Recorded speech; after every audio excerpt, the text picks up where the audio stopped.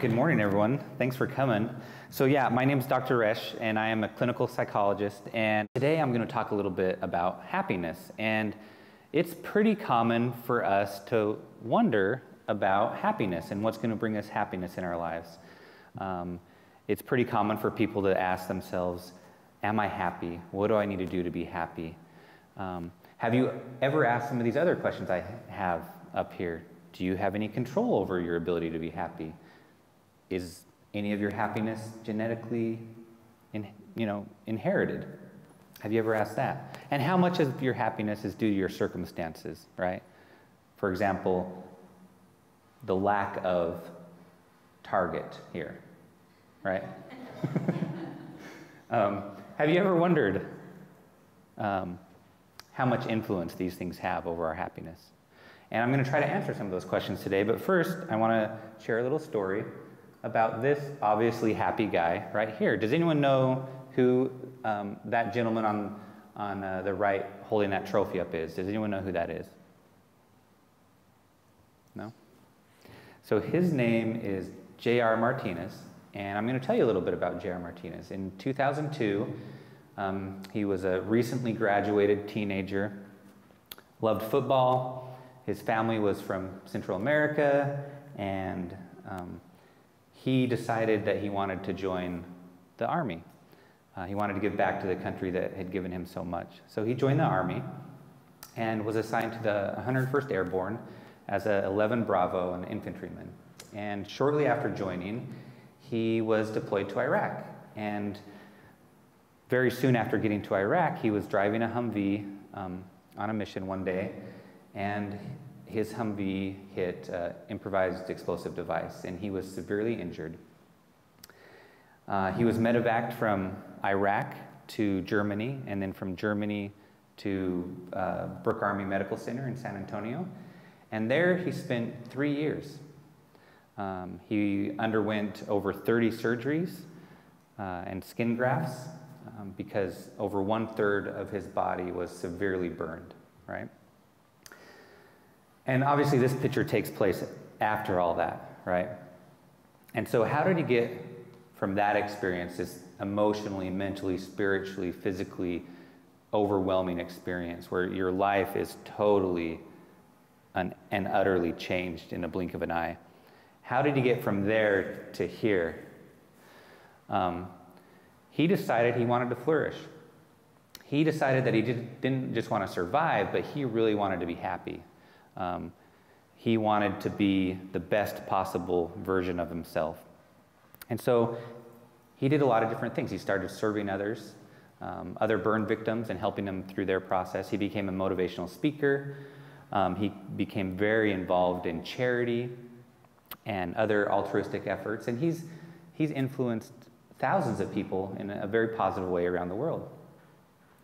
He also became an actor on a soap opera, and I can't remember which one, because I don't watch soap operas. But I'm sure he did a good job, and that's how he got on Dancing with the Stars. And this is him winning Dancing with the Stars, right? He married, he has a child, right? So at 18 years old, he went from that horrific experience to really flourishing. And what is it about J.R. Martinez that allows him to do this?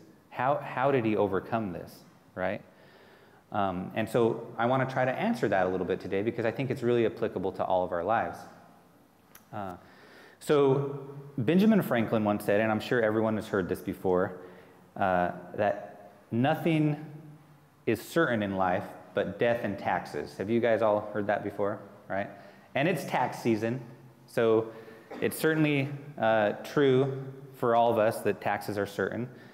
But I think that he was wrong, if I can say that. Benjamin Franklin was wrong. Because I think there's one other thing that is certain in our lives is that our lives are going to change all the time. And sometimes this change is for the good, and sometimes this change is for the bad. Sometimes we see the change coming, and sometimes we don't see the change coming. It's quite unexpected, right? Sometimes we choose the changes in our life, and these choices bring a lot of trials to our life. And I'll talk a little bit about more about that in a minute. And so going back to those questions I asked previously, is our happiness, our ability to be happy, inherited? Like, for example, height, right? Height, we know, is 90% genetic, right? So if you're short, you can literally blame this on your parents. Okay, that is definitely one thing that's your parents' fault, all right? But what about our happiness? And then again, how much do our circumstances, the external environment that we find ourselves in, how much does that play a role? And it turns out that this has been studied increasingly over the past several decades. So I'm going to show you this little pie chart up here. And this doctor, and I put her name up here because it's too difficult for me to pronounce, so you guys can just read it. Her and her colleagues at the University of California, Riverside estimate that about 50% of our happiness is due to gene variations. It's due to genetics. And 10% is due to our circumstances we find ourselves in, sort of that external environment. And 40% is under our control. So the genetic part is not going to change. It's set. We don't have any ability to sort of change what our genetic code is, right? So I'm going to take that out and sort of redistribute this pie chart so it looks like this.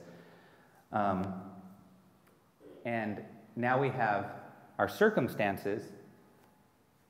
20% of our happiness depends on our circumstances, and 80% is under our control.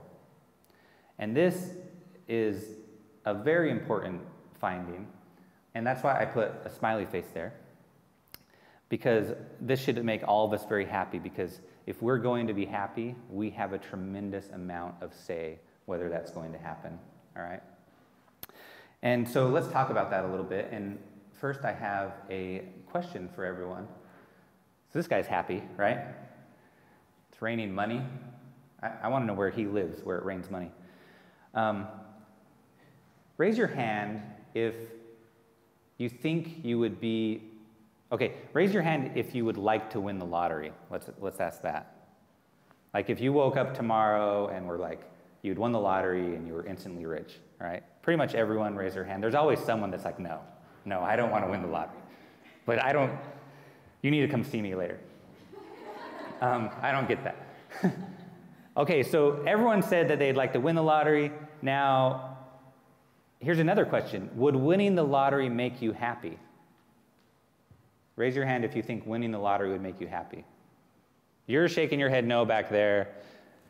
You're saying yeah. Why are you saying no? I'm just curious. For me, money is just an outward thing. It's not just to make people want to talk about money for me and all these other things. It's not going to make me internally happy. For me, that's a religious thing. All right. So if you woke up tomorrow and had $1 million extra in your bank account, do you think you'd be happier tomorrow than you are today? No, because I don't think it's going to solve my problems. All right. You are wrong.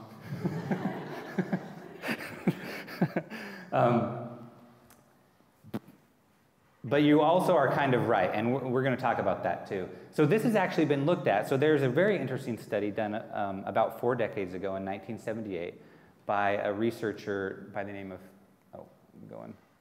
a researcher by the name of Phil Brickman, all right? He did a really interesting study where he actually looked at lottery winners, and he researched them. But he also looked at individuals that had experienced a spinal cord injury and were paralyzed, right? And as you would expect, the people who won the lottery and suddenly had this, newfound fortune, they experienced an immediate and pretty significant increase in their life satisfaction, their level of happiness, right? That makes sense. And as you would expect, the people that had a spinal cord injury and were paralyzed, their life satisfaction had an immediate and pretty significant drop, right? That makes sense, right? The question is, and I think this is kind of what you were getting at, over the long term, what happens? So with the lottery winners, it turns out that a year later, they had all returned to their pre-lottery winning level of happiness, right? So they became rich, and sure enough, it made them happy temporarily, but a year later, They had returned to their pre-lottery winning level of happiness. Now, the individuals that were paralyzed, similarly, they were also recovering. They were coming back up to their pre-injury level of happiness. But they weren't quite there after a year. It was taking them a little longer, but they're definitely finding joy in life again. They were experiencing life satisfaction. They were becoming happy again, right? Very interesting study, and like any good scientific study, this spurred a lot of other studies, and it raised a lot of questions about happiness and our ability to adapt. And we learned a lot. We learned that we tend to adjust to positive things in our life quicker than we adjust to negative things. For example, we buy a house and we're initially very excited to have this new house, but a few months later the reality of a mortgage sets in, and remodeling projects and yard work, right? And so we sort of adjust to that. We come back down a little bit. We also know that when bad things happen to us, we'll take a hit, and it takes us a little bit longer to get back up. It takes us a little bit longer to adjust, but we do adjust, right? And part of that is because 50% is genetic, right? We also learn from this that our circumstances don't have nearly as powerful an influence over our life and our happiness as we think they do, right? We know that if, like I was saying before, if suddenly there was a target here, right, wouldn't just make us happy, right? And if we think that would, that's a problem, right? Because that's just simply not true. So this is all, I think, really interesting and good news that all this science is teaching us, that we're learning more and more over the past few decades. It would be quite disheartening to learn that our happiness was out of our control. I would be completely out of a job, right? If I didn't believe that humans could change their behavior, could change the way they feel, there'd be no need for someone like me, right? And so, very interesting study. We've learned a lot from it. And I want to finish by giving a few tips on how we can kind of achieve happiness in our life, even when things aren't going our way, all right? But first, we need to talk about the purpose of life, all right? Now, I know that wasn't on the agenda, but I think we need to talk about it, all right? So this is something that people often think about, right? What is the purpose of life? And if I said to you, the purpose of life is to seek pleasure and avoid pain, or at least that's one of the purposes of life, does that make sense to everyone? We should seek pleasure and avoid pain. It makes sense, right? Like, we should do things that bring a smile to our face, avoid those things that don't bring a smile to our face. So on its surface, it seems pretty clear. Unfortunately, some pain in life is unavoidable. And that's the real issue. So there's pain in life that's unavoidable. And there's pain and challenges in life that we choose to go through, right? If you choose to get married, if you choose to have children, if you choose to join the military, if you choose to go to school, to go to college, you are choosing to bring challenges into your life. Does that make sense? Right? And we can't avoid that. That's a part of life. There's other painful things in life that are unavoidable. I imagine all of us in this room have experienced loss in our life, a death of a loved one, or a pet, or something like that, right? That's really hard to deal with. Sometimes it's expected. It's maybe a grandparent, and so we sort of expect for it to happen. Sometimes it's very unexpected. It's always hard to deal with, right? So pain is a part of life, and this is what I mean by life changes. And sometimes it changes in a good way, sometimes it changes in a bad way, right? And we have to learn to approach that pain and deal with it. It is a part of life. I will say, however, and I kind of preempted this slide a little bit, but there is some pain that's not good, and that's unavoidable pain, like this guy right here, right? We should avoid unnecessary pain. Do you guys know what Darwin Awards are? Have you guys ever? Yeah. So this guy is about to win a Darwin Award. So drinking and driving, for example, that's unnecessary pain, right? Making a bad choice like that. We should avoid that. But the other type of pain and challenges in our life, we need to learn to deal with, and we can. And so I want to finish today by giving 3 suggestions. So there's a psychologist at the University of Pennsylvania named Dr. Karen Resch, and she calls this the triad of resilience. And so she's studied resilient people, people that have had to overcome tremendous challenges, traumatic events, people like J.R. Martinez, right? And she has found that they share 3 characteristics. These people that are very resilient share 3 characteristics. And the first one is what we call task-oriented coping. And task-oriented coping means that every day we wake up and we say to ourselves, what am I going to do today? What am I going to accomplish today to take the next step forward, to move my life forward, right? Oftentimes we get caught up in these very long-term goals we have, which is great. But we need to focus, especially when we're going through hard times, we need to focus on what can we do today? What is a small incremental step we can do today? That's task-oriented coping. The second thing is that people that are really resilient and persevere, they have what psychologists call an internal locus of control. And that's basically a fancy way of saying that they believe that they can change their lives. They believe that they can change their lives, that they're not just being acted upon by sort of outside powers, that they can make decisions to change their life. So very, very important. And then the last thing is that resilient people use their connections with others, right?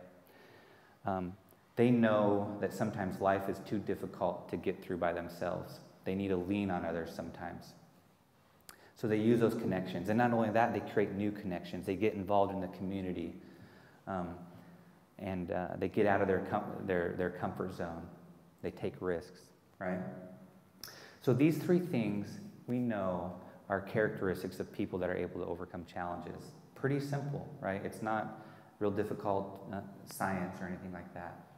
And I think it's very harmonious with what Dr. Jett was talking about, the sort of the biological basis of stress. So I want to leave all of you with a challenge. I want to challenge you all that you do these things, that you, particularly when you're going through tough times, because tough times, I'm guessing there's probably people in this room right now that are going through really tough times. And if you're not, just wait a few days, all right? So I want to challenge all of you to remember these things and do these things. Wake up every day and say, what am I going to accomplish today? What small thing? Believe that you can change, you can make decisions to change your life. Remember, 80% of your happiness you control by the decisions you make, by learning to think healthy, behave healthy. And then don't think you need to go through this life alone, right? Use your connections with others. Very rarely will you need to come see me, right? Someone like me. Most of the time, you're going to be able to use your own resources, your family, friends, coworkers, stuff like that. Sometimes you may need to come see me, and that's okay. We're definitely here to help. I promise you, if you do these things, if you're willing to take risks, expose some weaknesses, put yourself out there a little bit, I promise you, if you do these things, your life will be hard, but it will be full and engaging. And I think also that you'll be happy most of the time. Enjoy your Fighter Wing Friday. Thank you for letting me come talk to you guys today.